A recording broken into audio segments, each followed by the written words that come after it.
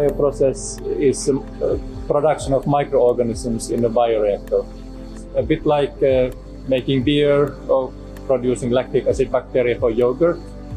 We are operating in large bioreactor steel tanks, and we have an organism which grows just using CO2 and electricity through hydrogen as the raw material. It grows on very minimal conditions. In essence, the organism grows, and then we produce the organism, then dry it for the food ingredient purposes.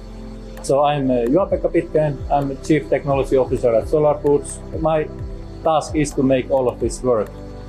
We established Solar Foods since we thought that producing food from CO2 and electricity would be the most viable approach for starting to use CO2 as the raw material.